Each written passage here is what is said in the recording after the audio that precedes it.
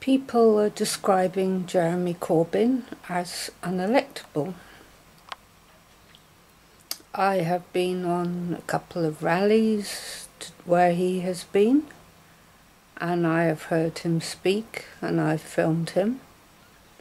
So I thought I'd put together just some of what I've seen, and then people can decide based on what he's said why they think he is unelectable. Tories out! Corbyn in! Tories out! Corbyn in! Tories out!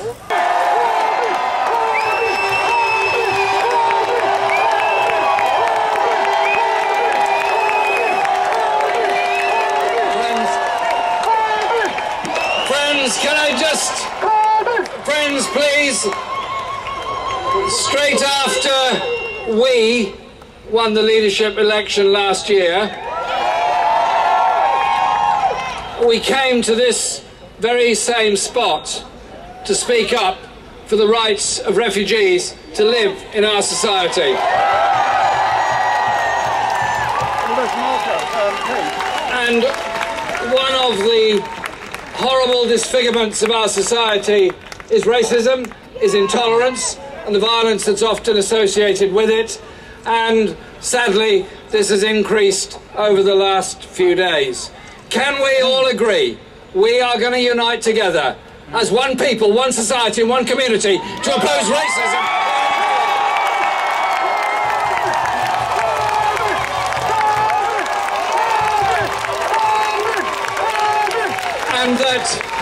And recognise that the grotesque exploitation of workers on zero-hours contracts in factories around Britain, called out by Dennis Skinner quite brilliantly in the House of Commons a couple of weeks ago, shows that we don't need the blame culture, we need the unite culture of working together for the social justice to which we all aspire. We have a government that is destroying council housing and public sector housing within our society, that is failing and refusing to regulate the private rented sector, that is allowing children to be brought up in insecure, overcrowded, damp, expensive accommodation. We have a government that is giving tax breaks and tax relief to the super rich within our society. We have a government that is systematically privatising at least half of our National Health Service. Our movement, our Labour movement, was founded on the most immense struggle. Those that laid down their lives in the 18th and 19th century. Those that were gunned down campaigning for the right to vote. Those that were gunned down trying to become trade unionists. Not just here, but all around the world. It's the spirit of hope or the spirit of despair. Which are we? We're obviously hope, not despair. So that hope recognises that those that struggle against racism, those that struggle for rights to be lesbian, to be gay, be whatever you want to be, those who struggle to achieve those things, those who struggled to gain the right for women to vote, all of those things were gained by struggle. And I would want nothing more than our history teaching in schools to so improve that our children understand the rights they have, the rights they enjoy, came from those that laid down their lives before.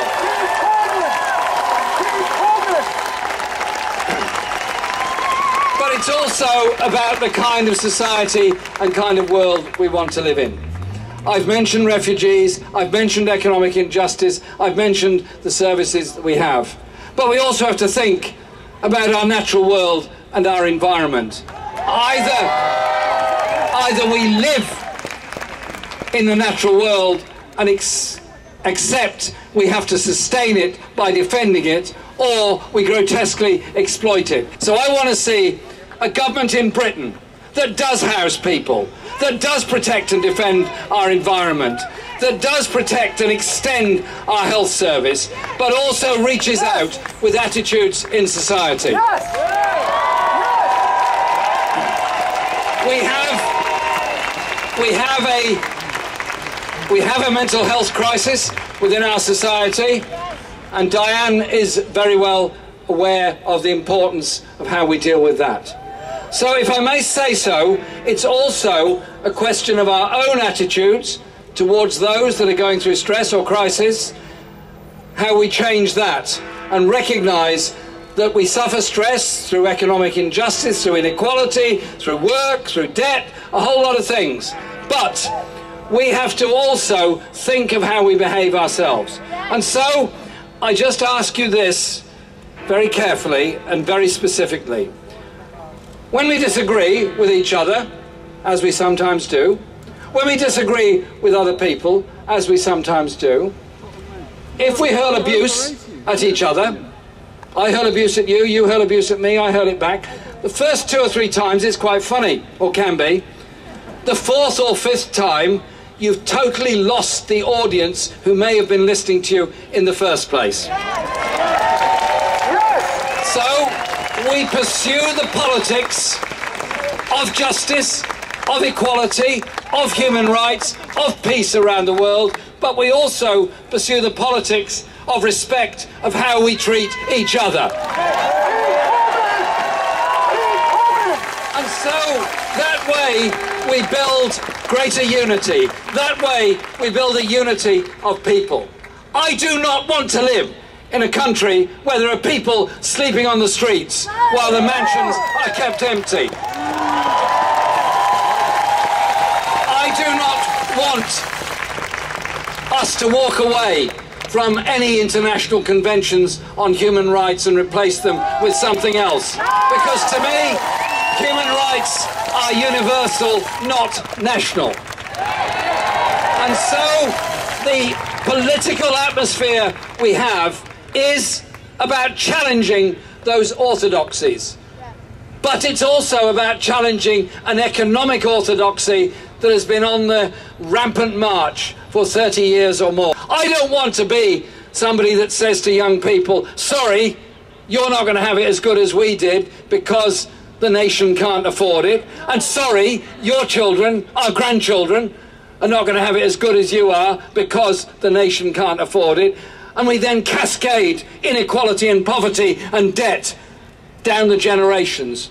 Or are we to say that the brilliance of technology, the brilliance of science, the brilliance of engineering can, should and must be the tool and the opportunity for the redistribution of wealth, for the opportunities of equality, and that we develop an economy that excites people and mobilises a whole generation that have been told they only have to look forward to a lifetime of debt in the future. That's why the movement we now have in Britain, the movement for social justice and the movement for equality, is so strong, why it reaches out so broadly. Because we learn from each other, because we learn from the values of each other, because we learn from the history of each other, because we learn from the tolerance of each other, for whatever grouping, ethnicity, faith we happen to be. That is where unity comes in, and that is what makes us strong. Don't let the media divide us. Don't let those people who wish us ill divide us. Stay together, strong and united for the kind of world we want to live in. Thank you very much.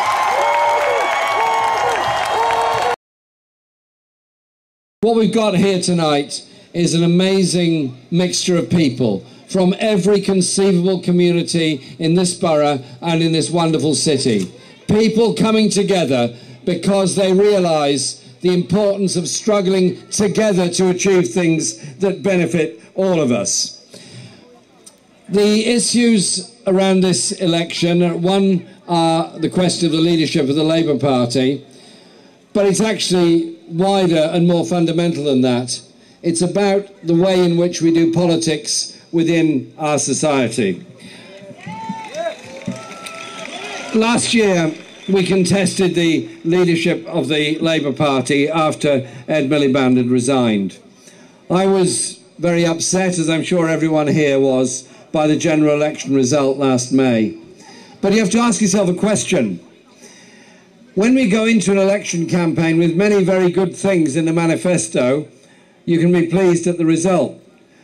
But, and there is a big but there was a problem. The problem was that we were not actually challenging the fundamentals of what was going on in Britain, which was the rolling back of the state, the destruction of public services, and the austerity programme being put forward by the government. So it is about opposing the fundamental economic strategy that this government is putting forward. And we're not alone and isolated in doing that. There are many across Europe, across the United States, that all say we've had enough of 40 years of being told that the rolling back of the state, the diminution of the state, the aggrandizement of personal wealth of amazing proportions amongst a small minority, and the growth of poverty at the other end of the scale are somehow or other an economic price worth paying.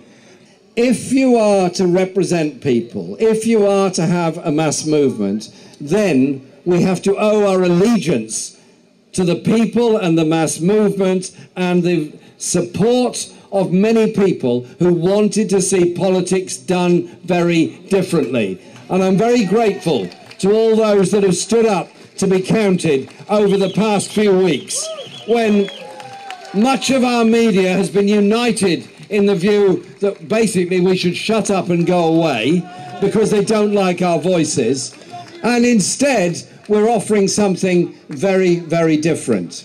I tell you this, John McDonnell was appointed Shadow Chancellor of the Exchequer straight after the election last year, and I'm very proud of the work that John has done as Shadow Chancellor of the Exchequer. He and his team, it's not about individuals, it's about teams of people, immediately got to work on a different economic strategy, a strategy that invests, a strategy that provides work for all, and a strategy that analyses what government does as it benefits or damages different communities. That surely has to be the right way of doing things. So he looked at the environmental impact of what the government is doing. He looked at the effect on women of what the government is doing. He looked at the effect on black and minority ethnic communities on what the government is doing. And he looks at an economic strategy that is fundamentally wrong and has to be changed. Has to be changed in the direction of investment in public services, investment in education, investment in growing good technology industries, but it's also about investment in future generations. But access to education, access to health, access to work, access to so many community benefits is not the same. If you live in a wealthy area, you will not have had too many cuts in your local government budget. If you live in a poor area, you would have had massive cuts in your local authority budget. You could draw a map of England, put over it a colour, shall we say red, for the poorest areas of the country. You could put large red swathes all over places in England. Many parts of London, Birmingham, Liverpool, Manchester, Bristol, Newcastle, put them there. Then overlay it another map, and you could say colour this one blue, for example. That would be a very good choice. And you could put there the areas that have received the biggest cuts in public expenditure, the biggest attack on their local authority budget. And you know what? The red would be obliterated by the blue.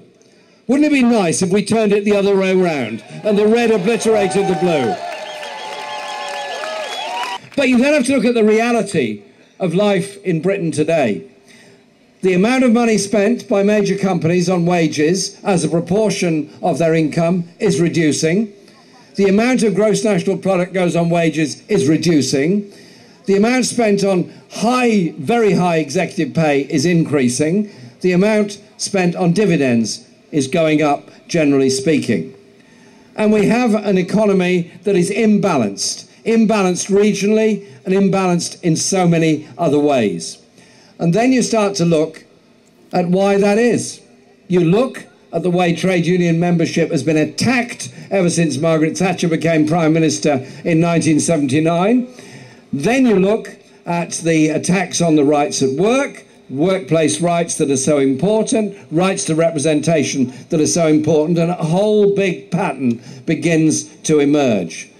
And so I want to make it absolutely clear that we will not tolerate any form of anti-Semitism, any form of Islamophobia, any form of racism whatsoever within our society.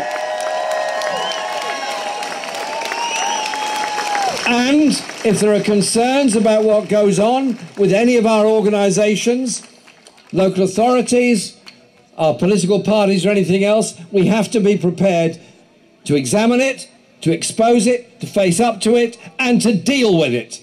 You've created jobs in the building industry, jobs in the supply chain. It becomes an economic generator to invest in bricks and mortar rather than a benefit system that subsidises at one level high rents and at the other level low wages. So you deal with these issues by a real living wage of £10 per hour, which is what the TUC figure has been put out.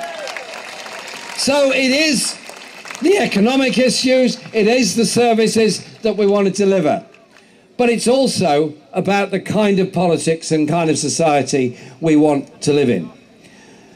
People in this park have made huge sacrifices over many years to ensure that supplementary schools happen so that children whose first language is not English or the family's first language is not English grow up understanding, yes, the need to learn English, but also the need to retain the understanding and culture and language of where their families come from. It is not a weakness in a society to have bilingual children. It's an incredible plus and strength, and we should be proud of it. But it's also how we do our politics.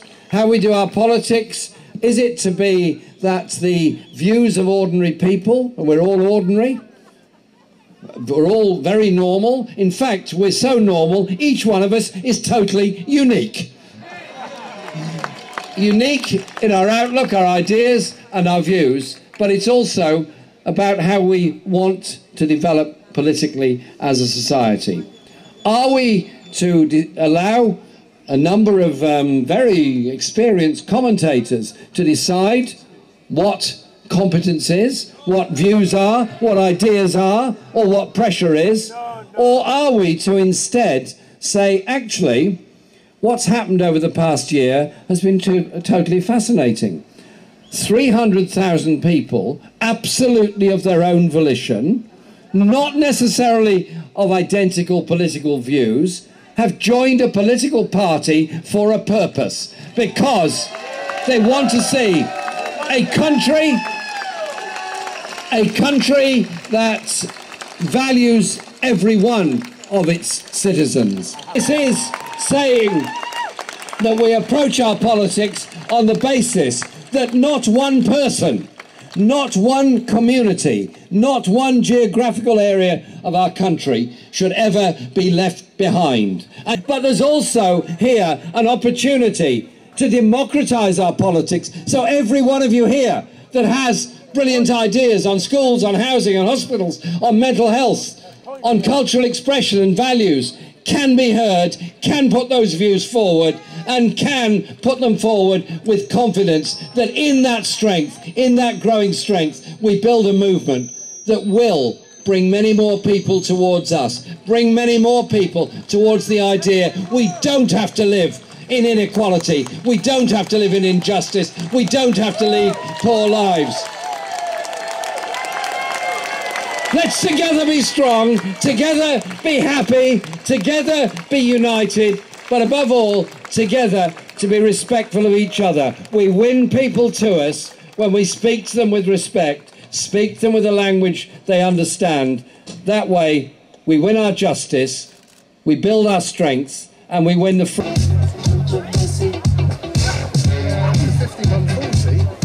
freedoms for everybody else to enjoy the kind of decent society and standard of living that they all deserve. And we pay great tribute to all those that have made so many sacrifices over the centuries and the decades to bring us to this place. Thank you very much for coming today. Yes, you can. Yes, we can. Ethics back into politics. So my friends, what I'm trying to say is that the appeal of Jeremy Corbyn goes beyond the politics of left and right. Yes, people want economic justice, but they want dignity. They want ethics and honesty in their politics too. And this is why Jeremy can reach communities that no other politician can. Let's get something clear. Jeremy Corbyn is not to blame for Brexit. Corbyn's leadership is exactly what we need to undo that damage. Translating people's concerns about immigration into concerns about austerity.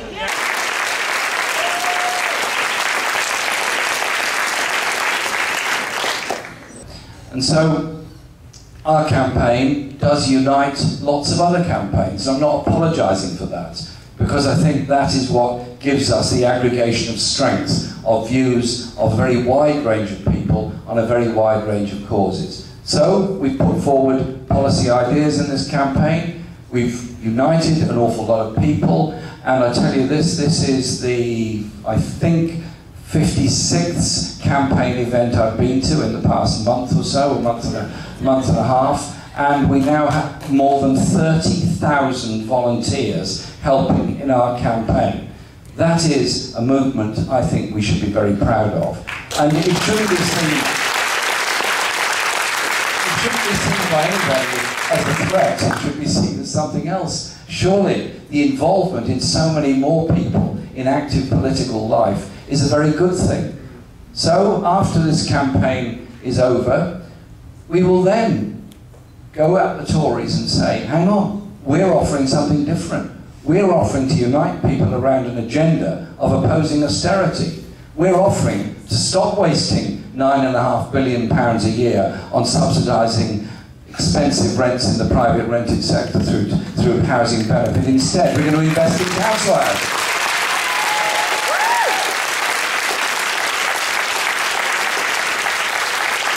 And instead of saddling our health service with expensive PFI contracts that cost so much and produce so little for the NHS, we're going to reorganise things so that that money instead goes into patient care and support. And our health service isn't run for the benefit of private companies that could leech off it. Instead, every NHS worker is an NHS worker, not somebody working for a private company.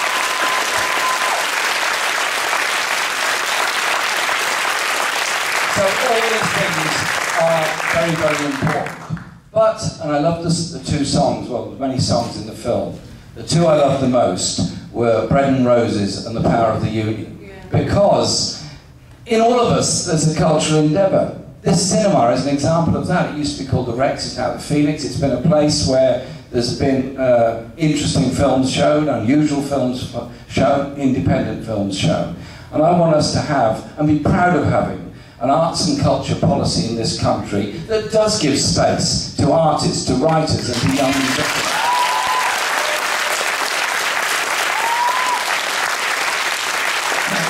And wouldn't it be great if every school had access to music, access to culture, access to dance, so that every child could learn a musical instrument and develop from that.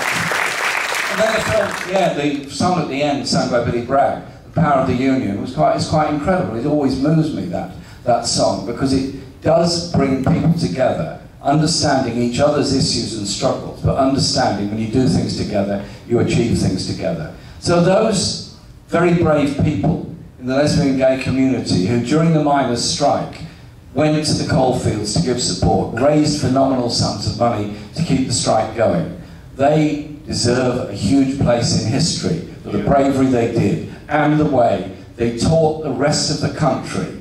Prejudice divides, prejudice damages, just as much as hate crime divides and damages.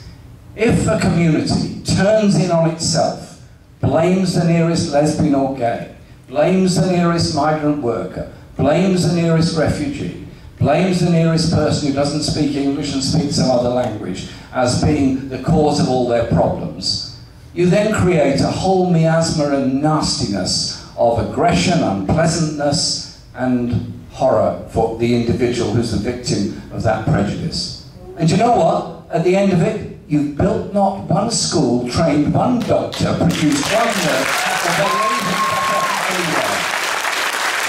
It's only when you bring people together, you achieve things.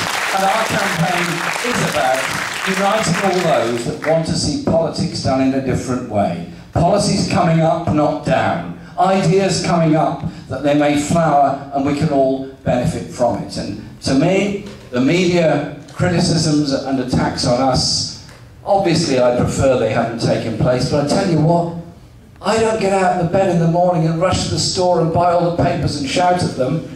I instead want to get out there and do the campaigning, bringing people together in unity. And that's just what we've achieved during this campaign. That's what we're going to achieve in the future. And that's why the next generation should be a generation that is better off than this one, and the one after that should be even better off. So challenge the idea of an economic agenda from the neoliberals, that the state can no longer provide health, no longer provide education, no longer provide housing, no longer house the homeless. The state somehow or other has to disappear from that. No, it doesn't. No, it does not. Those actions and communities across the USA are saying the same thing as we're saying here, as many people are all across Europe. This is a political movement to challenge economic orthodoxy, which creates inequality, injustice, poverty and homelessness. We can, should and will do things very, very differently. Thank you very much.